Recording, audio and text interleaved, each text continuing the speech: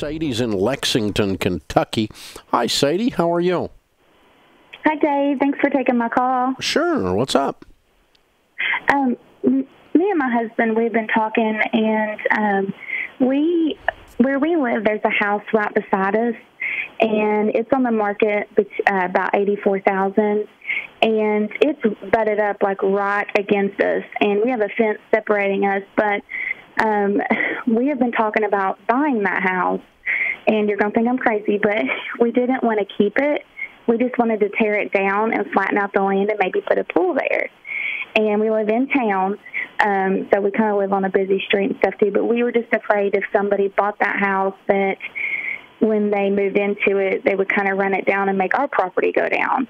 But I have heard you talk about kind of overbuilding up the neighborhood, like you don't want to make your house, way more valuable than the other homes in the neighborhood. Mm-hmm. So I was a little concerned about that. When you bought your home, was that house there?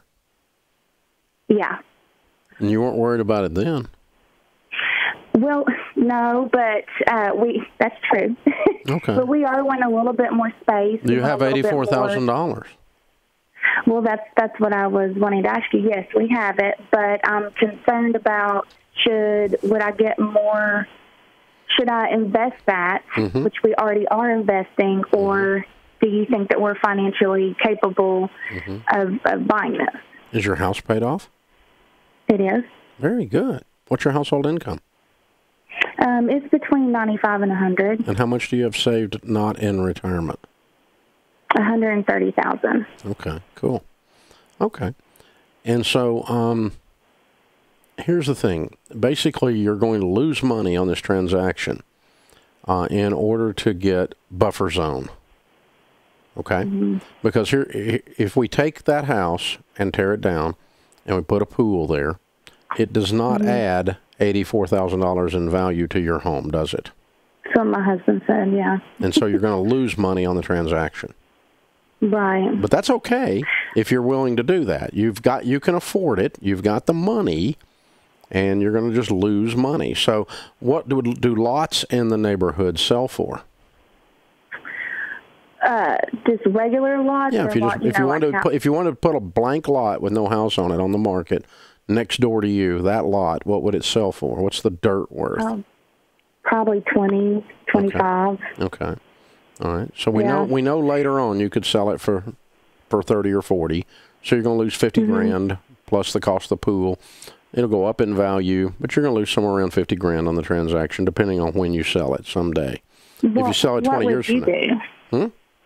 What would you do? Would you invest that money, or would you do, like, if we didn't plan on, I'm 33, my husband's 36, if we didn't ever plan on moving, which I know you really can't say that because you don't really know what the future holds, but what would you do?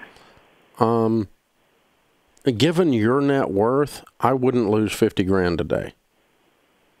You have 100. If you told me you had $1,300,000 in the account instead of 130,000, I might do it. Okay, but basically, what you're buying is peace of mind and space. You're not buying mm-hmm. an investment. There's no investment return on this. It's a loss, and so you're paying for the peace of mind of nobody being next to you and the opportunity to put a pool in and have an expanded yard and so forth. And that's okay to do. The house that I mm-hmm. live in, I bought the adjacent 20 acres for that reason. Now that mm-hmm. I paid dirt price for it. In other words, I just paid for the dirt. I didn't tear down a house. And someday I can sell it, and it'll have gone up in value. So it at least will go up in value. But I didn't buy it as an investment. I bought it so there were more trees between me and people. That's why I bought it. Would you do it with a net worth of like $650,000? Well, that's your net worth. That includes the value of your home and your 401ks and your 33. Yeah. Yeah, it's okay. The question is, do you guys want to lose? Let's just say you're going to lose $50,000. You're just going to write a check and throw it out the car window as you drive down the interstate for 50 grand in order to have this peace of mind. If you guys can get there to where you're comfortable doing that emotionally, then that tells you if you can do it or not.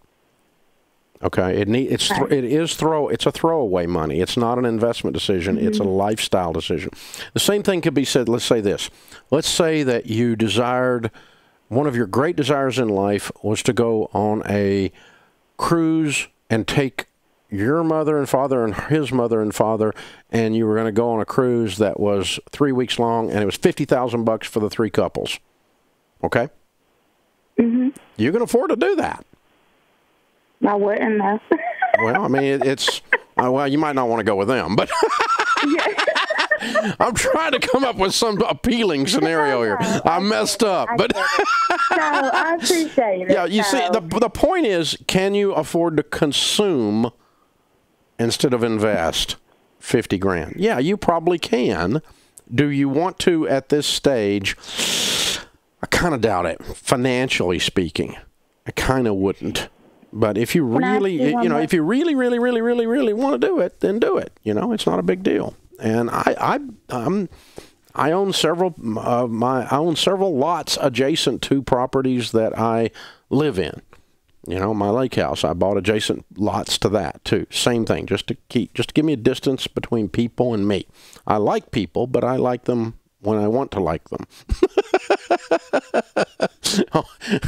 Instead of knocking on my door at 4 in the morning. And so, you know, that kind of stuff. So anyway, it's the same thing, same concern you've got there. Is somebody going to move in next door and trash the place, and then you got some goober hillbilly living next to you or something. You know, you got a problem with that. So you got to think through that, and is it worth 50 grand? It's more worth 50 grand to you than it is your husband. I can tell that from talking to you. And so, but you cannot call it an investment. You call it consumption, because I think we've established this transaction loses money. So are you going to consume some money? The money's likely never coming back, to the tune of about $50,000, give or take here, in order to just have this buffer. And is that worth that to you? I'd be more tempted to just move than I would do that, but it's up to you. You can do whatever you want to do. Good questions, an interesting discussion. Thanks for the call. You know, that's one thing you do that I see.